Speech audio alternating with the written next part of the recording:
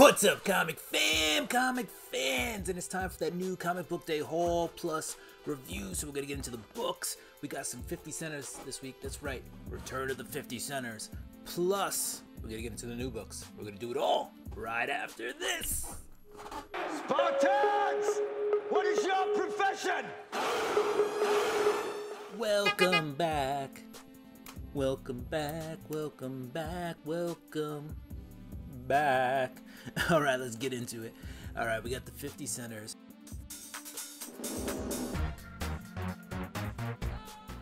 You know, when I do 50 centers, I like to kind of keep a small, loose theme. So this week we have Cable. Ooh, exciting 50 centers. This was a two-part miniseries. This is Cable Blood and Metal 1 and 2. Not sure who did the cover on 1. Oh, yeah, JR. So John Romita Jr. on Cable 1 and 2. All right, then we got Cable Future Shock Special X-Men Anniversary issue. We've got Cable number 6, Father and Sons, with Mr. Sinister on the cover and Domino.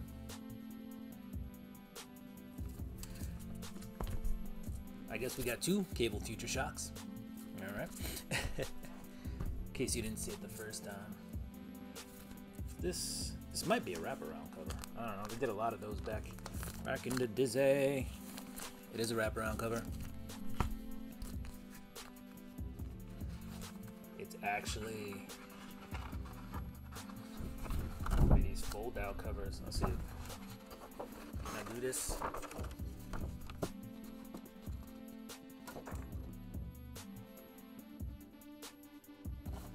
I guess you guys saw it all.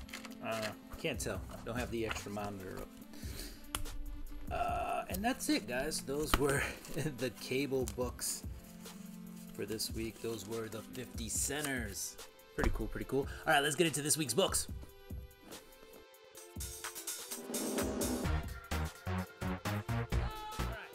So on this week's books, we're going to start off with DC. We've got Batman number 154. Return to, like, you know, Batman being a detective in this one. So you got all the key players in here. Commissioner Gordon, Bullock. Got Chip Zdarsky writing it. Good stuff. All right. Next up from DC, we got Absolute Superman number 1. All right. This Superman is different. He grew up. He knew his parents.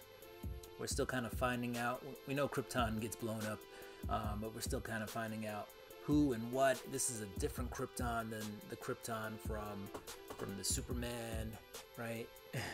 And Action Comics. This is a different, darker, right? They got a caste system, right, with different tiers. There's a worker class. There's, you know, a ruling class, if you will.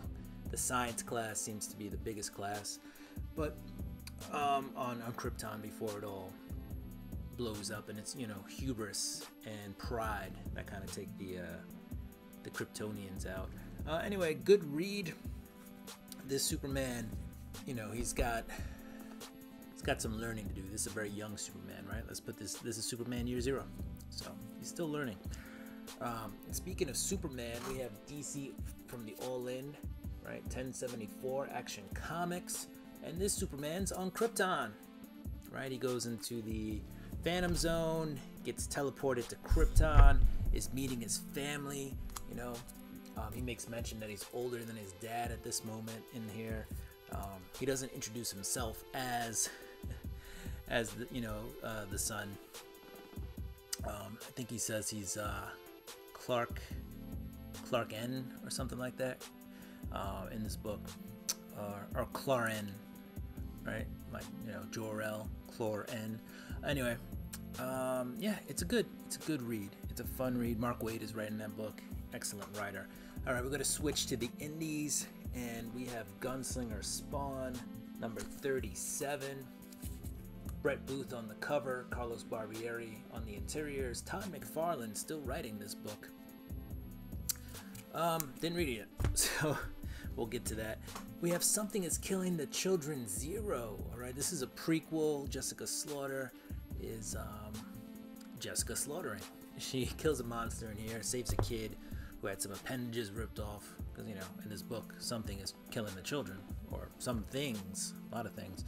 But there's an introduction of a new character in here. I think we've got to figure out who that is. This is probably going to lead us into the next arc of something is killing the children. All right, they're talking about the trials for Jessica Slaughter, so it seems like she's in for some stuff. All right. Last from the indies, we have FML, #1 out of Dark Horse. This revolves around some kids who are, you know, in a band. They're all like heavy metal and punk. They're all different, right? They're a different crowd. They find, like, you know, their own hangout spot, which happens to be, I believe, an abandoned toilet. Anyway, they find like what's considered an old incantation. One of the main character in here, their mom, used to be like a rock star, punk rock star, and I guess talks about, you know, selling their souls to some being, and, you know, just so they could be famous. And they find some witchcraft, some incantation. They do the incantation, and then the kid wakes up the next day as a furry monster. Let's put it that way. So don't want to give up too much of it. Fun story. Kelly Sue DeConnick writing that one. So FML, I liked it. Check it out. This is not the A cover. This is like the E cover or something like that. But it was a fun cover, so I got that. All right, this randomly came from my comic shop. I guess I ordered all the San Diego Comic-Con exclusives through PX. So this was limited to 3,000. This is Reign of Superman, #1, Kari Andrews, black and white cover. I didn't read it. I will eventually. And then this is the last book, guys. The only book from Marvel. Man, I used to get nothing but Marvel books, right? It'd be 90% Marvel and then a couple of other books from the indies and DC. But now the game has changed. I got one book from Marvel. Fun read. Just a good way to introduce this character to the 616. But this is Kahori, Reshaper of Worlds. You may remember her from the Disney What If series, all right? Her powers come from the Tesseract. She fights a Loki from her dimension. She's not from the 616, all right? But she does take a trip to the 616, so now Kahori can be involved with the 616 if it needs to happen. But yeah, fun story that integrates Kahori into, like I said, into the 616, introduces her into comics. That's her first comic appearance. And it is a character that most people seem to respond to. I believe these, a lot of the Kahori #1 sold out, so did Absolute Superman, of course. So those were probably two of the harder books to find this week. All right, comic fans, that was my new comic book day haul, plus, you know, tiny review. If you like the content, don't forget to like, subscribe, hit the notification bell. Go ahead and throw me a thumbs up and comment down below. All right, have you seen my beach ball? Did it go that way? Did it go that way?